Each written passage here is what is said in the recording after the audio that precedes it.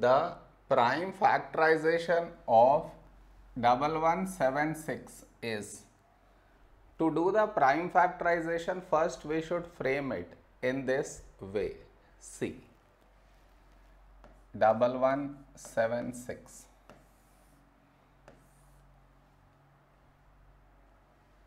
Okay, next. For this number, last digit is 6, which is even. So we take 2 here. First number is 1. 1 smaller than 2, so we take 2 numbers, that is 11. A number close to 11 in 2 table is 2 5s 10. 11 minus 10 is 1, 1 carried forward, making it 17. A number close to 17 in 2 table is 2 8s 16. 17 minus 16 is 1, 1 carried forward, making it 16.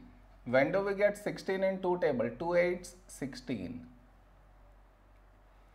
Now, for this number, last digit is 8, which is even. So we take 2 here. First number is 5.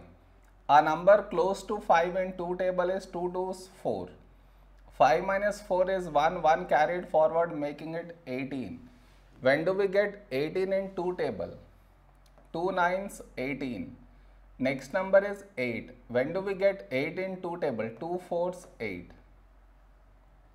Now, for this number, last digit is 4, which is even, so we take 2 here. First number is 2. When do we get 2 in 2 table? 2 1s 2. Next number is 9. A number close to 9 in 2 table is 2 4s 8. 9 minus 8 is 1, 1 carried forward, making it 14. When do we get 14 in 2 table? 2 7s 14. Now, for this number, last digit is 7, which is not even. So this is not divisible by 2. Next prime number is 3. To check divisibility by 3, for that we should add the digits. That is 1 plus 4 plus 7. We get 12. Is 12 divisible by 3? Yes. So this number also divisible by 3. So we take 3 here. First number is 1. 1 smaller than 3, so we take 2 numbers, that is 14. A number close to 14 in 3 table is 3 4s 12. 14 minus 12 is 2, 2 carried forward, making it 27. When do we get 27 in 3 table? 3 9s 27. Now here we got 49. Always remember, 49 is 7 square, that is 7 7s 49. Remember it, 7 times 7 is 49. Next, now 7 is a prime number, so we take 7 ones 7.